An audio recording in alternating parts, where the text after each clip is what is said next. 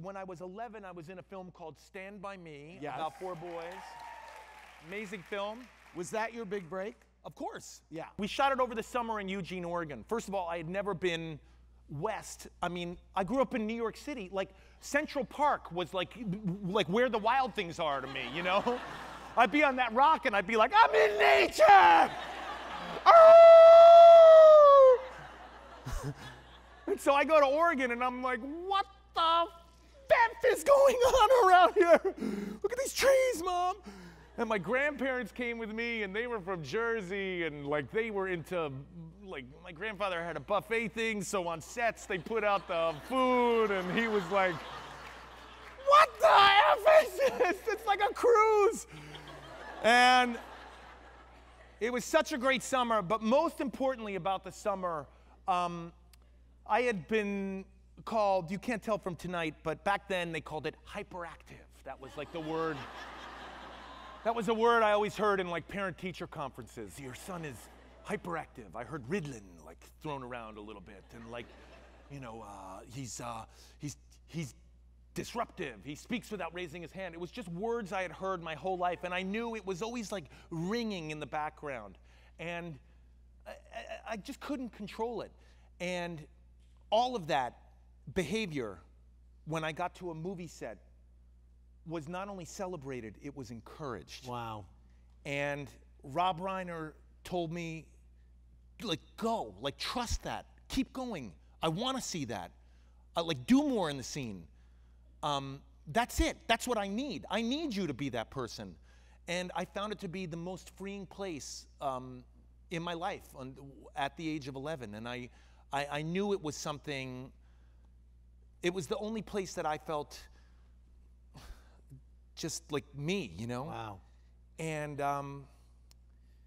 it's funny, I came home then, and my parents, my father didn't come, he was working in the city, and my father's really funny, he's an English guy, I love him. He's watching our kids now, thank God, saving on the old babysitter, they're expensive here. And I don't trust those babysitter apps, sorry. But you're about to find out. It's so funny, my father said to me, I came back from shooting, and I was like, oh, Dad, it was so much fun. Like, it was just so great. We shoot a master, like a wide shot, and then they go in for coverage, like close-ups, and they want you to be more quiet in the close-ups, but they want you to play it bigger in the masters, and it was just so fun. And my father is English. He's a really funny dude, too. He was like,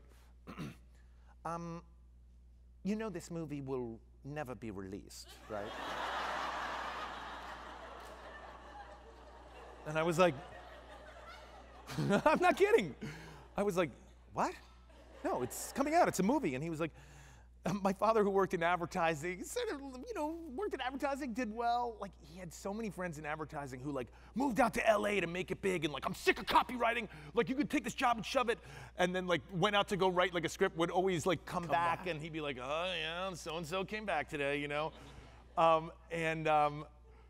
He was like, you know, these films never get released. They never see the light of day. This film will never come out. No one will ever see it. And I remember thinking like, oh, what a bummer. Like, I really would have loved to have seen this, you know?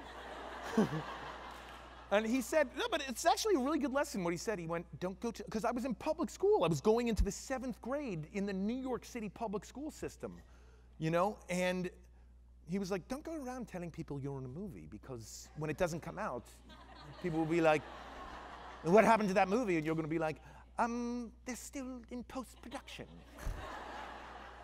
And it will be a lie. It's just never coming out. So enjoy the experience, and that was it.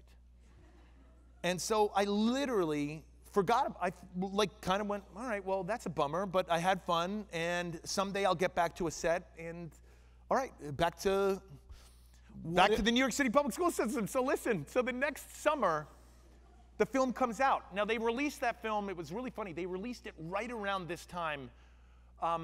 I don't know much about how films are released. Some of my bosses will probably know better, but it was a limited release, so only like 7 theaters in the country to see how it was going to do before they went wider. And I saw it at the old theater next to Alexander's. Yeah! New York. old school department store, not there anymore. I think it's a Dylan's Candy Shop now or something, right? Next door to Alexander's, and I went with my grandparents who went to the screening. Who went to the shoot. Who went to the shoot with me. And there was no like premiere or anything, and we saw the noon matinee, like the first showing of it. And we went in there, the theater was empty, right? Which was a bummer of a sign, you know? But it was just so amazing to see the film. It was great, it was a lot of fun. And we were walking out of the empty theater, and the lady who sold us our tickets went, "Hey, hold on a second. Were you in that movie?" And I said, "Yeah." My grandfather was like, "Oh yeah, they had food," you know? And the lady said, "What? You're crazy. Come on. Movie stars don't have to pay." And she gave us our money back. And my grandfather couldn't stop telling people that they gave us our money back. And she stopped me before I left, and she went, "Hey, that was a good movie." And I said, "Yeah, thanks. We had a lot of fun doing it." And she went, "No, that's gonna be a hit. That movie. I see all these movies, and that's gonna be a big movie." And it was like a life change. It was like literally like a life-changing moment after that. You know, it was a big time.